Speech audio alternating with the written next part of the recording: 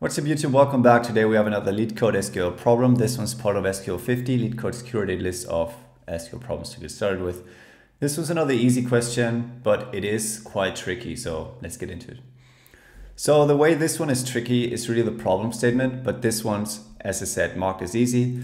It's part of the basic aggregate function section still, and it's called queries quality and percentage. Also numbered 1211 if you want to search for it. I'll also link it down below. But this one only has one table for us to work with, which is called queries. It has a query name, result, position, and rating. It has some information on what these columns refer to. There could be duplicate rows in the table. The table contains information collected from some queries on a database. So someone running queries against a database, just similar to what we're doing right now. The position column has a value from 1 to 500, which could be the order in which those are run in. Not entirely sure. And the rating column has a value from 1 to 5, where the query with rating less than 3 is a poor query. So a query with a rating of less than 3 is considered a poor query because it's low quality. Not sure how the rating is performed, but yeah, that's what we have. Let's take another look at the actual full problem statement, which is that we define query quality as the average of the ratio between query rating and its position. Sounds confusing, I'll just read on. We also define poor query percentage as the percentage of all queries with rating less than 3. That's what we had in the table description as well. Our task is to write a solution to find each query name, the quality, and poor query percentage. Both quality and poor query percentage should be rounded to 2 decimal places. Return the result table in any order, and the result format is in the following example. So let's take a look at some example data. Hopefully that makes sense. We have the queries table with query name, which is dog or cat in this example. So it's a querying the dog table maybe, or cat table. And the result would be golden retriever, German shepherd, mule, or anything like that. We have a query position and rating, where I assume 5 would be good quality, but yeah. For the output, what we actually need to care about is getting the query name, getting the query quality, and getting the poor query percentage. Here's an example for the quality column, which in this case would be 5 divided by 1 plus 5 divided by 2 plus 1 divided by 200, and all of that divided by 3. So 5 divided by 1 would be rating divided by position. Then the same for the other query name, dog, 5 divided by 2, and then 1 divided by 200. Since we have 3 entries, we're dividing by 3. So it's pretty much the average of that division for all queries that have the same name, if that makes sense. So let's take another look at the statement. Find each query name, the quality, which is the rating divided by the position, and then the poor query percentage, which is the amount or the ratio of queries with a rating of less than 3. Yeah, let's just get started maybe to actually do this step by step. But yeah, as I said, we only have one table to work with, which makes this easier. So let's select the query name,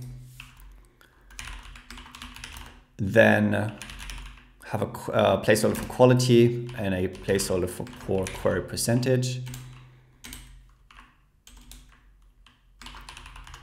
And yeah, we're selecting from that one table called queries or queries, which is all we have to work with.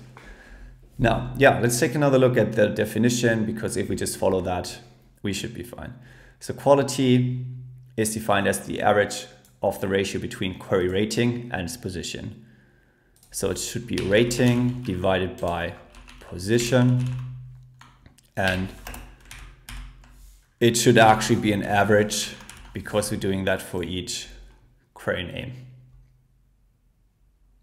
Yeah, so since we're doing that for each query name, having an average, we want to also group by the first column or query name specifically. Not really stated well in the question, but if we take a look at the example output, this is, and the example calculations, this is based on each query name. So yeah, average for each query name, in this case, dog or cat. So let's continue here. So we took care of quality. We'll have to remember to round it to 2 decimal places later on. But looking at poor query percentage, this one is the percentage of all queries with a rating of less than 3. So I'll actually move this to new rows just to keep the overview. But yeah, in order to get the percentage of all queries with rating less than 3, we can use a case statement to see or to do anything deciding on whether a rating is less than 3 or not. So let's do that and then think of what else we can do. So case when rating lower than 3 makes a heart sign. Pretty cool.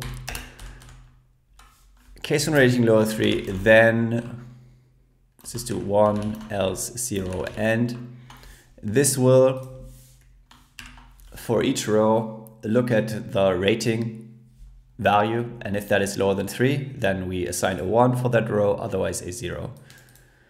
If we then sum that up and divide it by the number of rows, we get the percentage of all queries that have a rating of less than 3. But we could also just use the average here because, yeah, we have 1 value per row. So that should check out. That should give us the poor query percentage. You need to be careful to actually assign 1 when it's less than 3 and not the other way around. So be careful where to have 0 and 1 here, but that should work. Maybe I'll run this for now just to see the output. Then, yeah, I'll try another way and I'll also add the rounding to the output. Yeah, as you can see, we have some errors here or just some red marks from not rounding, but the result looks as expected actually. So if we did the rounding here, then this would be 2.50 or 2.5, and this would be 0.66. So yeah, this would work out actually. So yeah, let's go ahead, do the rounding maybe, and then